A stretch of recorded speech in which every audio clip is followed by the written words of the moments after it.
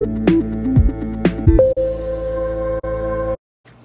today's video, I'm going to show you how to replace the ink cartridges in your Brother printer MFC J1010dw.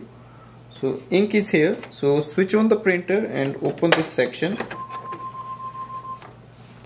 Now we have to take out the old ink cartridges and we have to place the new in. Press it down and then you can take it out. So just do it for all 4 ink cartridges.